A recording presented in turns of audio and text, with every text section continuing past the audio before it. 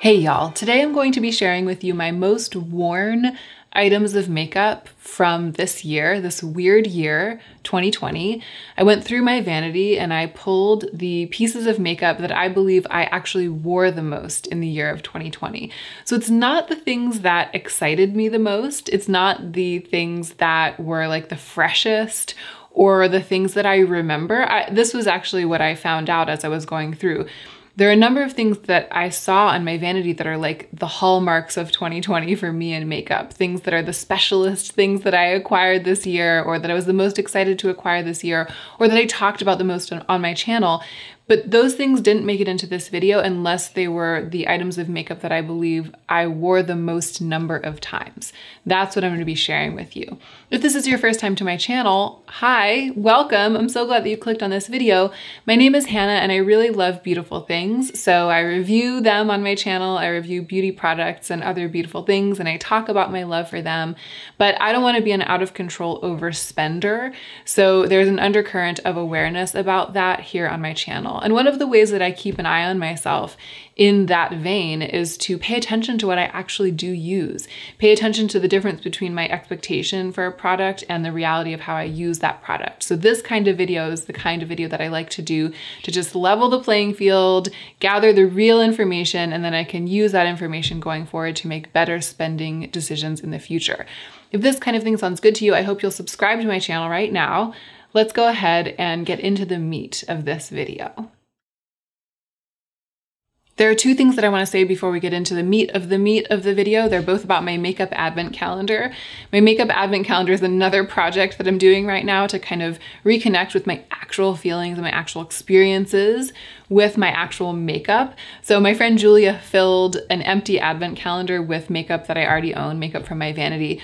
And that means that when I was going through my vanity and trying to identify the makeup that I wore the most this year, there were some things missing. There's some stuff in the advent calendar. So there might be something, I don't know what's in the advent calendar. So there might be something in there that I wore a ton this year that I'm totally forgetting about because I didn't see it when I was going through my vanity. And there is something that I wore a ton this year that I was looking for that I couldn't find, and thereby learned that it is probably in the makeup advent calendar. I'm just absolutely sure that it is because it's missing from its spot. And I'll talk about that when we get to it. So there's one thing that I was able to include in the video, even though I don't have the physical item here, but there's only one, and there might be something else. So forgive me if I omit something, and I hope that the little piece of makeup will forgive me if I omit something because it's in the advent calendar. The other thing I want to say about the makeup advent calendar is that, I open one drawer a day, and the idea is that every day I have to wear the makeup that was in that drawer. So today it was the Gucci Lip Voile, which I have been missing. I noticed that it was gone and I love that. I feel like it's great. If I love something enough and I want to reach for it enough that I notice its absence when it's in the advent calendar, that's ideal. That really tells me something about my relationship with that item of makeup. So I'm pleased to be reunited with this. I was waiting for it. That said, should we start with lips? I feel like there's a clear front runner. I mean, I don't just feel. I tend to say that I feel things even when they're facts. Not all feelings are facts, we know that, but some of what I call feelings are actually facts. This is facts, facts on the ground. This is the item of makeup for the lips that I wore the most this year. These are they're two colors of one thing. It's the Glossier Vanillic Lip. So I have the shades Pony and Disco. These are the two that I originally got to test this formula. And I love the formula so much, and I ended up wearing these so much that I actually got a couple more colors. So this is unusual for me. I usually just pick one of a formula, like my favorite color, and the color that I feel like is the best for me in that formula. I don't usually have like the collect them all mentality about formulas. Pony and Disco remain my most reached for shades, partly because they're the first ones that I had, so I had more opportunity to use them this year. But I think also they're just the two colors that are really the best for me and the most wearable for me. Probably if I had to pick one, it would be Pony because it's more neutral and it's a little bit lighter in color, so it's easier to kind of blend it in with other makeup looks, and it's easier to wear on a no makeup day. But I've gotten a lot of wear out of Disco as well. It's definitely my most worn red this year. And what was interesting about this is that when I went to look, I was like looking at my lipsticks, where I keep my lipsticks, and I was like, oh, definitely the lipstick that I've worn the most this year is the Glossier. And then I was looking at my lip glosses, like the area where I keep my lip glosses, and I was like, what are the lip glosses that I wore? Is there a lip gloss that I wore the most this year? And I couldn't find one. I wore my lip glosses plenty, but none of them stood out to me as being one that got like a ton of wear this year. And the reason for that is that this is a kind of lip glossy formula. I feel like I appreciated a juicy lip this year, and I often didn't want a totally matte lip. So I feel like there are a lot of times, maybe even the majority of times, that I went in to apply a lip product, I was looking for something that would be reflective of light and that would give my lips some moisture, basically a lip gloss. And I feel like almost every time that I was looking for that, I ended up settling on these because they have that lovely, almost semi-sheer color, and they give the finish that is the finish that I'm always looking for when I go in looking for a lip gloss. So no lip glosses made it into this video, and it's because the lipstick that's in the video is this lipstick. I feel like that should tell you everything you need to know about this lipstick. I really surprised myself by loving the applicator. Pony is obviously the paler color here, and Disco is the terracotta. And they have this like fuzzy applicator, and I didn't try this for like over a year after it launched because I thought that I would hate the applicator for sure. I felt like it would be messy, but in fact it's really, really easy to use, and I love the way it distributes the product. And I actually think that they nailed it in absolutely every way. The smart thing for me to do with this information would be to use it to keep myself from buying, or in my case, keeping, because one of the things that I also have to decide about in terms of not acquiring too much stuff is whether to keep stuff that comes to me in PR. It's not only a question of what I buy, it's also a question of what I keep.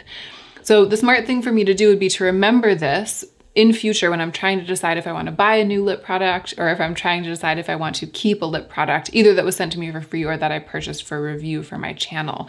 And I am going to try to do that going forward because I've used these the most of any lip product this year, and my love of them hasn't tapered off. The thing that I've been using on my lips that provides me something that these can't provide, it's kind of a category, although I do have a specific winner in the category, but oh, actually, this is something else that I think might be in the advent calendar. So there are actually two things that I've realized might be in there.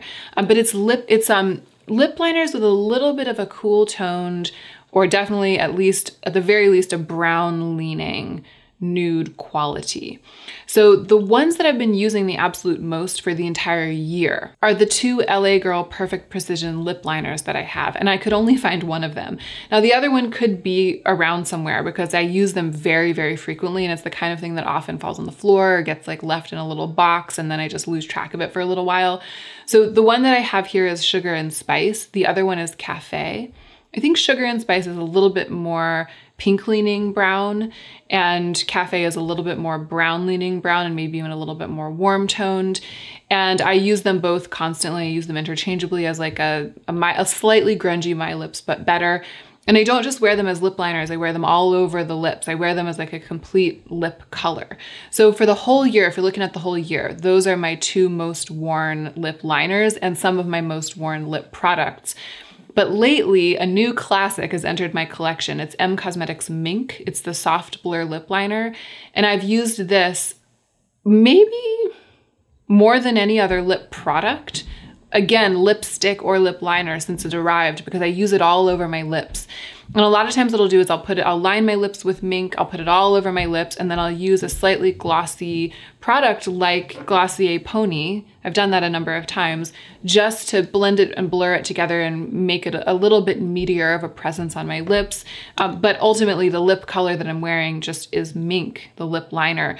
So I included this partly because I couldn't find the other one of LA Girl, and also because I've worn it so much in the last couple months of the year that I feel like I can confidently say that it is one of my most worn lip liners of the year.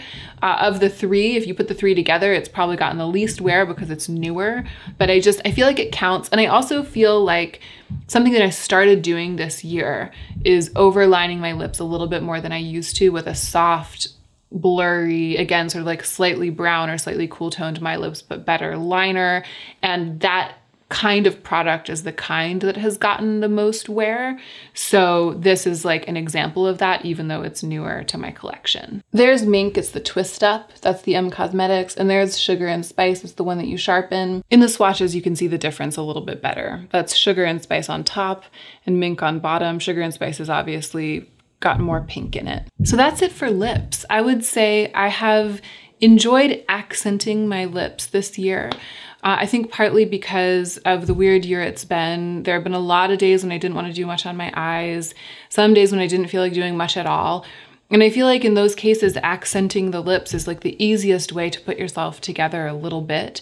So I have leaned into doing that this year, but I've been hard pressed to do the most on my lips. So I've been hard pressed to use like a really matte lip, a really sharp lip line. And I feel like that's why these have been my most worn products, because they do accent the lips, overlining a little bit, doing a little bit of a grungy, bold, but neutral lip, giving something that has a little bit of color, a little bit of pop, but doing it in a way that's easy to wear and that's comfortable. That's what I've been doing. The Gucci Lip Wall, the one that I have on today, would absolutely fall into that category if it weren't so red. Like if it weren't so statement in terms of color.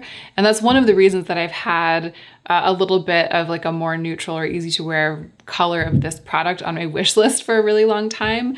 Every time I think of it though, I remember the Vanillic lips because I feel like that's what they are, just in a slightly different format. Why my hair won't be flat? Why? It's like this part that's puffing up. When I move it over, it just puffs up on the other side. Should we talk about eyes? I feel like we should talk about eyeshadow now because the last category is cheeks, and that reminds me to say something I should have said at the very beginning of the video, which is that this is just color cosmetics. So I'm not including base products, and that's partly because I wear the same base products all the time, and it's also because you already know what they are if you follow me, because every time I talk about base makeup or every time I apply it on camera, I use the same products, just green Sephora, bright future color corrector, Aaron's Faces concealer, and Makeup Forever concealer, and then in my NARS Soft Matte, the same 4 products. So it's just like a little bit of different consistencies and colors of concealer and a green color corrector every single time. And of course I've used them the most this year. I also excluded mascara, eyebrow pencil, things that are just like what I use to do the basic structure of my face, like just to get it together every time. I didn't include those things in this video. These are just color cosmetics. I'll have put that in the title. I think I'm gonna put that in the title so that you'll know hopefully already when you click on this because I forgot to say it in the intro. But basically all that's left are eyes and cheeks. We're just doing lips, cheeks, and eyes. And I feel like cheeks is kind of like the category that has the most surprises in it, and maybe the one that we're the most on tenterhooks about, so that's why I'm gonna save it for last. Eyes, it's interesting. It's interesting. I feel like I've really settled into something this year in terms of my preferences for my eyeshadow collection and my preferences for doing my eye makeup. And what I've settled into is singles.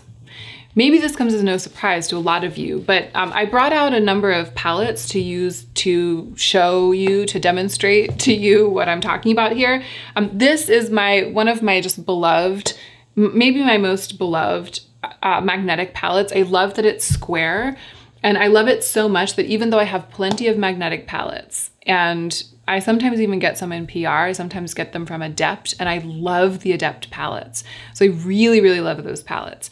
Even though that's true, when this broke, when the mirror on this broke, I just covered it over with duct tape and I kept using it because I love this square pan and I love how like big and hefty and solid it is. I just absolutely love this magnetic palette. It's my favorite one to build like my make your own palettes into. I really, really love the format. So this is one that I built with, I filmed myself making this palette, this custom palette a couple of months ago, like quite a while back. It was before we even moved. So it was before August. It was a long time ago. It was like significantly earlier in the year. And you know, I've taken some shades out of here by now and some from here. I've been like moving things around, but this is emblematic of the kind of thing that I've been doing. Sitting down, rearranging my singles, building a palette, and then using that palette. I continue to use this.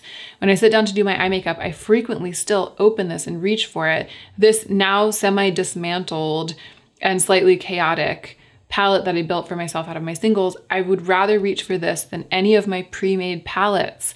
And I've been doing that over and over again. There's this little one that I made just like last month, or maybe a little bit over a month ago. I made this one because I've been wanting to do neutral eyes, and I had been sort of tempted by little eyeshadow palettes that were coming out on the market that just had a variety of basic neutrals for a really pretty eye. And I just wanted to build it myself to have it so that I could just grab it. And again, almost every time I've done my eyeshadow since I built this, I've like grabbed for it just to use one of them in conjunction maybe with this pre-made palette, this self-made palette. But also sometimes just doing a whole eye look from it. I've constantly reached for this bronze. I'm constantly just reaching for a bronze and putting it all over my lids and then using like a little bit of black and a little bit of shimmer, and that's what's in here. So this has just been my go-to for doing my eyeshadow. I have definitely reached for little palettes like this of singles way more than any other palettes for the whole year. But I decided to bring my Natasha Denona, my two big Natasha Denona palettes out here, because when I say that I'm using my singles and then I'm building palettes out of my singles to be inspired by, what I mean is that there are half Natasha Denona shadows. Like when I make a palette out of singles, I always go into these big Natasha Denona palettes and pull shadows from them. So these eyeshadows in the gold palette, which I've had now for almost exactly 2 years because it was a Christmas present from my sister at the beginning of 2019. These eyeshadows are some of my most used, the ones that are gone and the ones that are here, because I've taken all of them out and put them back in several times over the course of the year. So technically the gold palette eyeshadows are some of my most used eye makeup of the year. I just haven't been using them in the palette. I never open this palette and use the palette. I always use these shadows in my magnetic palettes. And the same is true of the Lila palette, which was a gift from my friend Lauren from the YouTube channel Lauren May Beauty. She bought it for herself. She didn't end up loving it, and she gave it to me a while back. These shadows as well, I've been taking out, putting back in, taking out, putting back in over and over and over again all year. And I've used a lot of these shadows a lot. I just haven't used the Lila palette as such, right? And the reason that there are a bunch missing from here is because they are in here. They're like all these square shadows down here are Natasha Denona, and it's a mix of the gold palette shadows and the Lila shadows. So I do really love these big beefy Natasha Denona palettes. I love the eyeshadows that are in them. One of the things that's really interesting about working with those shadows this way, taking them out and then using them in magnetic palettes, is that I don't really know what they are when I'm using them. So these, I feel like I have a very visual, spatial memory and way of thinking. So when I open a palette that I know really well, I think of the shadow as being like, it's that red in the upper left-hand corner of such and such a palette, or it's that blue in the bottom row of the other such and such a palette.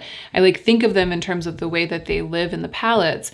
But these eyeshadows right here, because they've been out of the gold palette for so long and they've just been floating, I don't think of them that way. I open this up and I'm like, oh, it's a dark brown. It's a Natasha Denona dark brown. But I don't really think of the gold palette, and I don't think of it by name, and I don't think of it by its position in that palette. It's just the color that's here right now that's gonna work for me, and a formula that's gonna work for me. And I feel like by taking them out of their palettes and disconnecting them from their names and their homes, and in a way even from their branding, I free myself a little bit from the obsession with palettes, the obsession with like buying and owning pre-made palettes and the color stories in palettes. And I feel like that's been happening over the course of this year more and more, and I feel like it's just going to continue to happen more and more. And I found myself wanting palettes, new palettes, less and less, because I feel like I have endless variety, just rearranging not only my singles, but rearranging the shadows that I own that are in palettes that are magnetized so that you can rearrange them. And I do get questions sometimes about how I depotted these palettes. They're not depotted. These are magnetic pans and magnetic palettes. So these are designed so that you can pop them out and rearrange them and put them back in. I'm just using the palette the way that it was meant to be used, or in one of the ways that it was meant to be used. So pretty much that was my most used eye makeup, but there's one other little item of makeup that's absolutely my most used eye makeup, or some of it. And that is the Tom Ford Cream and Powder in Naked Bronze, and it's definitely in the advent calendar. I couldn't find it when I looked for it. That's the thing, that it sits on a little spot in my vanity and I know exactly where it should be, and the fact that it's not there means that it's definitely in the advent calendar, and I haven't found it yet. I haven't come across it yet, but I definitely wanted to put it in this video because I bought it at the end of February with a gift card that my parents gave me for my birthday. So it was a gifted item, but I selected it. And since then I've been using the absolute butt out of it. And I've completely hit pan. I've hit quite a bit of pan in the shadow on the top. And I have used quite a bit of the cream as well. It's not like I'm close to hitting pan because that's a ton of cream shadow in the bottom of that component. But there's definitely damage there. It definitely looks well worn and well loved, well used, even after less than a year, right? I acquired it this year and I used it the most almost of any eye product, any eyeshadow product this year, maybe even the most compared to even to my singles and my palettes of singles. And it has a lot of really good grunge on it, a lot of use. It's messed up now as we get to the end of the year, and that's what I like to see. I'm really glad that I have forged that relationship with that product and gotten a lot of good use out of it. You know, partly because it was so expensive, but also just because I like to be using the makeup that I love and I like to be able to see the evidence of that use. I wish I could show it to you. If you've never seen it before on camera, you'll just have to take my word for it. But I know that a lot of you have already seen it because I've talked about it a lot and shown it on camera a lot. Okay, y'all, it's two to pay the price. It's time to do the cheeks. I feel like I have two that are really predictable, two that are pretty predictable, and two that might surprise you because they've surprised me a little bit. There's two where it's kind of like I'm confessing to you that I've been using this makeup like crazy and I haven't really quite come out and said to you, announcement, I've been using this makeup like crazy. So I'm gonna save those two for the second two. And the first two, the really easy ones, this one might be a little bit less. This one might be a little bit surprising because it's more new, right? A little bit like what was going on with Mink is going on with this, because I didn't acquire this until something like August or maybe even September, early September. So I've only had it for a quarter of the year. This is the e.l.f. Active Lip and Cheek Palette. But I've used it so consistently and so much more than any of my other cheek stuff since I acquired it that I think that I can confidently say, even statistically, like it's not just the theory of how much I use it and will continue to use it. I actually think even statistically, if you were to tally up on a paper how many times I used this year, along with how many times I used all my other cheek products, it would be quite close to the top. It would be one of my most used things because I've just been using it constantly. And I do use this a lot when I'm not doing makeup for YouTube, not doing much other makeup. And I'll also use this as a lip product. I'll reach for it just on a normal day and be like, boom, boom, boom, lip and cheek, sometimes the eye, done, feeling kind of glossy. And I've already hit pan on the highlighter. And there are significant dents in the other ones too. It's just so good. I love the tones of the creams and I love the glossiness of the cheek. Glossy without being glittery, without adding texture. It's a really, really pretty wet look shine, but it's a stiff cream, so it doesn't feel that tacky, and it really, really holds its own. It's very lipsticky in terms of its quality, the quality of the pigment, the opacity. It is just a gorgeous formula. I love it so much, and I have used it a lot. But I've been talking about this one a lot recently. Before this, there was this. This is another one, the Charlotte Tilbury Beauty Light Wand in the shade Spotlight. This is another one that I acquired this year. I bought this with my budget in January and that I've used just to bits. Like it's almost completely gone. Look at that. I've almost completely panned it within the year. And I love that. I feel like it was an excellent buy. I love to have this relationship with something. I love to use it until it's all mucked up and yucky. And I get to the point where I'm thinking that maybe I would replace it if I ran out of it. And you know, it hasn't gotten as much wear over the last couple of months because I've been using this one a lot. And the highlighter in this is also really pretty. I don't like the highlighter in the e.l.f. one better than the Charlotte Tilbury. I like the Charlotte Tilbury better. It's the best liquid or cream highlighter or powder. It's the best highlighter that I've ever had and I absolutely love it. It's perfection. So it's not like I like it better. It's just that this one's so good that when I'm already using this palette for the colors, I'll often just dip into the highlighter as well, and instead of reaching for a second product. So it's a little bit on the back burner right now because I've been so into the e.l.f. one, but it's not forgotten. And I used it this year probably more than any cheek product, and maybe more than any other product at all. This might be the one product that I used the most, that I strayed from the least in terms of color cosmetics over the course of the entire year. And there's the swatch. Look at that glossy shine. This dries down completely, but it retains that glossy shine. And so the fact that it is that glossy and that shiny, but then that it also dries down and still looks like that, that's what makes it so amazing. That's what makes it my like #1 pick for the year, basically. So those were the two that might have been easy for you to guess if you know me, if you've been around. And these two, I think, probably would be harder to guess. This one surprised even me, I feel. It's the Can Make Cream Cheek. So in January, I infused my cream cheek collection with a bunch of new stuff, and this is one of the ones that I bought.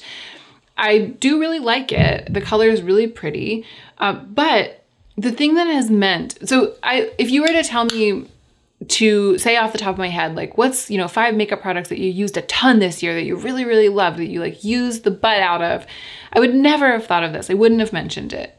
With that sight unseen, like not looking at my collection, I wouldn't have mentioned it.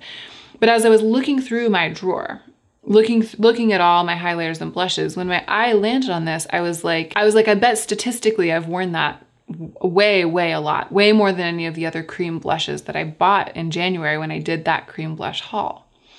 And the reason that that is true is it's the formula of this. It's very soft and almost foamy. It feels like a slightly set foamy mousse. And I think that what's going on with this is that sometimes I love a cream cheek, but sometimes I do all my makeup and I'm ready to do a cheek, and then the idea of a cream intimidates me a little bit, because when you're pushing a cream into the skin of your cheek with a brush or with a finger, it can disturb other makeup around it. And sometimes if I've quite done the most, like even with a little powder and like just carefully concealing all of my blemishes, then I'm ready to go in and I want a cream cheek, but I want it to be one that I know is gonna apply like a wisp, like a fog. I know it's just gonna be, I know that there's gonna be no trouble and that it's just gonna blend and melt completely into the cheeks. I love a stiff cream, this e.l.f., when I can really go for it and I can really just like press it in and work it around. And when I'm doing like an all cream look, or I'm really feeling myself, or I'm just, when it's like caution to the wind, cream, glossy, glow, glow, glow, I prefer this kind of stiff formula. But when I want a cream cheek, sometimes I would want a cream cheek specifically so that I could blend it with my favorite highlighter, which is a liquid, but I want it to be kind of low impact, like really easy. I always reach for this because the moussiness of it means that it's just soft and just like a cotton cloud on the cheek, but it's cream, so it blends. And I find it very user-friendly is what I'm trying to say. And so I found myself reaching for it over and over again because the color, there's nothing about it that really blows me away. Like I love the colors. I love all 3 of the colors in the e.l.f. one more than I love this color. I find them to be just a little bit more unique and a little bit more thrilling. This is just like a very basic color for like a cream cheek, basic color for a cheek for me. But you can kind of see what I'm talking about, right? Look how easily that blended into something kind of semi-sheer, but it's not too silicone-y. It's perfect. It feels like a nice, soft, dry, blended, melted into the skin matte. Not too silicone-y, not weird, not gonna pill. It's perfectly balanced. So when I just want a little cream cheek and I'm like, it doesn't have to be any specific color, it doesn't have to be any specific formula, it doesn't have to be anything. I just need a cheek to go with this, and I don't want it to fight with it, and I don't want to fight with it. I don't want to fight with it, and I don't want it to fight with my look. I just want it to like be the thing and just be done with it. And that has happened 1,000 times, and every time it's been this. So I've ended up using this a lot this year. It's definitely one of my most reached for products. And then the other cheek, and the very last product of the video is basically the same thing, but in powder form. So when I have all of the same requirements, I just want something to be neutral, I don't want to fight with it, and I don't want it to fight with what's on my face. And I want it to be glossy, or have the option to make it glossy, because I don't want to layer a highlighter over top of it, because I don't want it to be too makeup-y or cakey or ostentatious. And I want it to be a powder, because for some reason a cream isn't feeling like the thing. When that is my requirement, and that has also happened 1,000 times, I almost inevitably reach for the Kevyn Aucoin bronzer. This is the Neo Bronzer in Sunrise Light. It's just that the color of it is such that it's a blush on me. You can see the pan's kind of a gradient, and one side's got some shine and one side is matte. But would you believe me if I told you that this is what I have on my cheeks today? This and only this. No highlighter. This is how glossy it is. And I am wearing a little bit of like an illuminating base underneath. That's like why my whole skin looks kind of illuminated. And I also did spray an illuminating setting spray on. So, you know, I do have some additional illumination, just a little bit, but a lot of it's coming, especially right on the cheek there. A lot of it's coming from this product. You can get a really, really beaming, glossy, highlighted cheek look with the glossy side of this product. I have a little bit of it on the tip of my nose, and it's all the color and all of the contour. It's just this on my cheeks. So because you can get that with it, and because you can see the look, it looks like a blush on me. But it's this bronzy neutral blush, and it's not fighting with, even though I don't have any eye makeup on except for mascara, and I just have this red lip on, it's working. It holds its own with a strong eye look, but it's neutral enough and it's easy enough to wear that it works with a light eye look or with no eye makeup. It's just so versatile. And I love that it's like supposed to be a bronzer and that it's light and it's easy to wear. I love how finely milled the Kevyn Aucoin powders are. This is just it's not just my most reached for powder cheek from the year. It's one of my most reached for products of the year. Even though I wear cream cheeks so much, I've ended up wearing this more than many of my cream blushes, because sometimes I just want a powder, and when I want one, it's almost inevitably this. So this one, the Can Make Cream Cheek, I feel like I didn't even know until today. I didn't even realize, because I hadn't really paid close enough attention, that I had used it so much this year. But when I really thought about it, you know, I realized that it needed to be in this video. But this one, the Kevyn Aucoin bronzer, I have been aware that it's one of my go-to makeup products.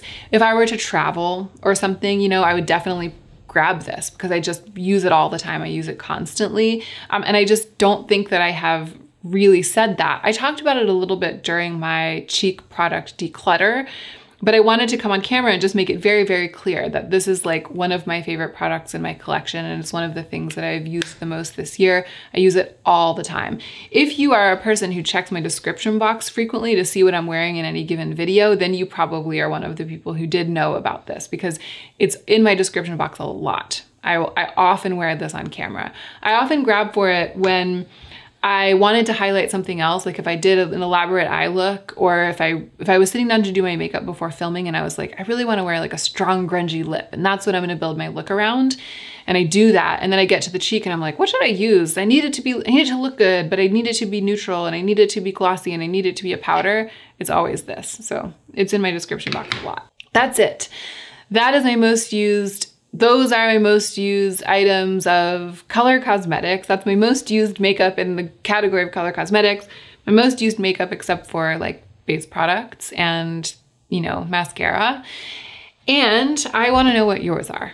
Let me know. Just put like one or two things, or the things that surprise you. Like if by watching this video you started thinking about your own makeup collection, and then you realize that there's something for you, kind of like the Can Make Cream Cheek, where you're like, oh, it's not my favorite thing. I don't think of it as my favorite thing, and I wouldn't have thought. But now that I'm actually focusing on the question, I realize that I've worn this like more than almost anything else this year. If there's something like that that surprised you, I would love to know what that is. So I hope that you will consider sharing in the comments, liking this video, and all the things YouTubers tell you to do. But more than any of that, I hope that you are remembering to take extra good care of yourself, because that's what will make you the most effective version of yourself as you do your work in the world.